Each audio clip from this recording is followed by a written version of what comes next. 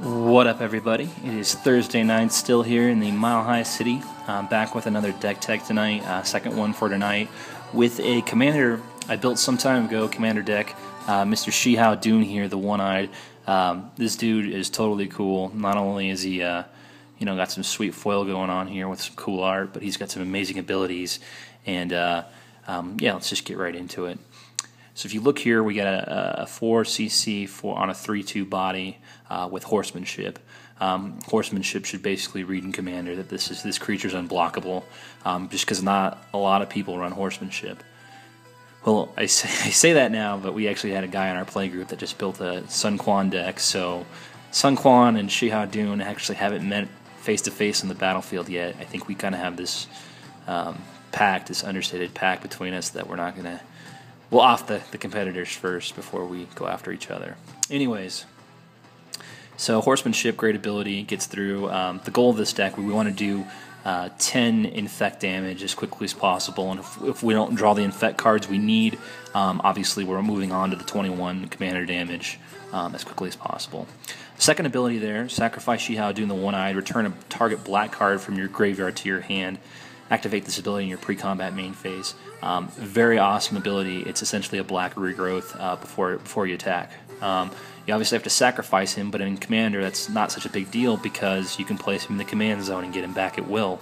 And with some of the big mana doublers I run in here with Cabal Coffers and Magic of the Coffers, mana's not really a problem to recast him. So, typically with black we think creature regrowth is typically what we see. This is any card, so any black card I should say. So very cool stuff. Let's get right into it. So the first package I'm going to talk about here is ramp. Lots of artifact ramp in black. I mean, I do have some spells like Cabal Ritual and Dark Ritual, and obviously Magic of the Coffers. But reliant on mana doublers like Cage Sun and a lot of artifact ramp in black because it just simply doesn't have it like say a green.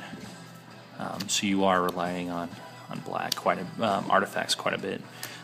Expedition map. This is an MVP in this deck. That little red circle right there, that's pointing to Cabal Coffers every time.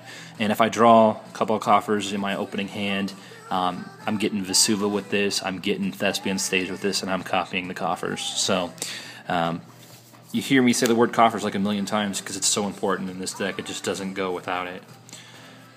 The next package we're going to talk about here is kind of the equipment package, getting Dune going quickly. We obviously want to protect him, so I have Swiftfoot Boots and Lightning Greaves. This first kind of set of equipment here, black has some just totally bomb-ass equipment. I mean, look at this, +1/+1 for each swamp you control. And it's not just one of those, it's like 3 of those cards between Nightmare Lash and Stratascythe here. And then we start moving into stuff just more +X for number of swamps you control. Liliana is probably the best add I've had to this deck in the last, I don't know, like 2 months, 3 months. When I added her, I immediately started getting wins just because of that second ability there. And she's versatile. She tutors up swamps for you. She's just amazing. She is a great card in this deck. So, I mean, you're seeing what we're doing here. We're just loading up Mr. Xiahou Dune with equipment, trying to deal as much commander and infect damage as possible. So I just have all the necessary resources and tools to get his power pretty high. Even going with the throwback, Hal there with the merman dude, looks pissed. Hatred. Talk about looking pissed. I actually haven't hatreded anybody for 39 yet. I can't wait to do that. So, and then we get into our infect spells. This I've gotten victories with this card as well. It gives infect until end of turn, but that +1/+0 I find is usually the difference in killing someone just in 1 turn faster. That +1 really does help. Then we have Grafted Exoskeleton. Just more giving Mr. Dune infect. So the next package we're going to talk about is our kind of reanimation package. Nim's Death Mantle here. Whenever Dune goes to the graveyard, you can basically pay 4 and get him back into play immediately. So you're not having to pay the scaled commander casting cost that the commander tax.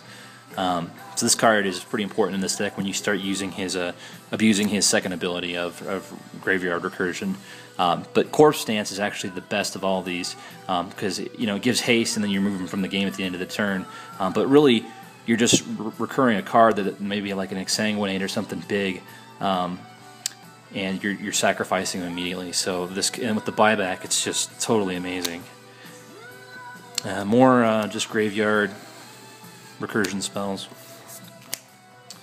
And then if we're kind of depleted, something's not happening, this is kind of our, this is our board wipe and kind of other utility package here. Temporal Extortion, very good card early in the game. It's essentially a black time walk, and if you cast it early enough, not very many people are going to pay half their life. Paying 20 life to stop you from taking an extra turn. So it helps ramp, helps get you an additional attack phase, stuff like that. And if you haven't necessarily indicated who you're going to kill, it's going to be odd that someone would pay that 20 life. Very good early game. MVP of this deck, won a couple games with this card. Usually playing 4-player multiplayer games, so you can imagine you're paying X with Cabal Coffers and the other and the like. You're just exsanguinating for a shit ton and causing massive damage and gaining a ton of life. And then I have kind of more board wipers here, more defensive than anything else. Just kind of keeping the heat off of you and keeping Dune's getting through regardless because of horsemanship, but it keeps the more defensive style going on. Beta Pestilence and Mutilate. This is kind of my tutor and creature package. The creatures here are more utility creatures. BGH, just killing a creature, beat on the Recurrent, same with Shrinkmaw, Fleshbag Marauder. Pay the ultimate price. Ashes to Ashes. I remember this card back in Dark, and I always thought, man, no one's ever going to play that card. What a piece of shit, it does 5 damage to you. Oh, how good it is now. It's so good. Going for the throw. Black has some cool card names, I have to admit. Spine of Ishshot. This card is very important. It's starting to become a staple for me in pretty much every commander deck I run. It's just spot removal, and it's colorless. And, commander generating 7 mana isn't too much of a problem, right? Then we kind of get into some tutor spells here. House Guard, Diabolic Revelation, and DT. And then, of course, I got 2 minutes left, so I'm going to go through card draw pretty fast. Good old-fashioned Necropotence. Look at that badass right there. If you don't know what Necropotence is, you probably shouldn't be watching this video. Sign in Blood, Siphon Mine, great multiplayer. Phyrexian Arena. Need to get a Dark Confidant. Now that he's been reprinted, maybe I'll try and get the original. Reassembling Skeleton, Nether Shadow.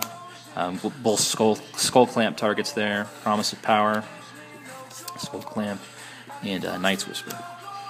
The last package I'm going to talk about here is my mana package. I run 38 land in all my decks. That's just the number I feel most comfortable with. It seems like I don't get mana flooded, and I don't get mana screwed with that number. Here are my non-basics. Not very many. MVP of this deck right here also. Cabal Coffers, however you may say it. Very important once we get that going.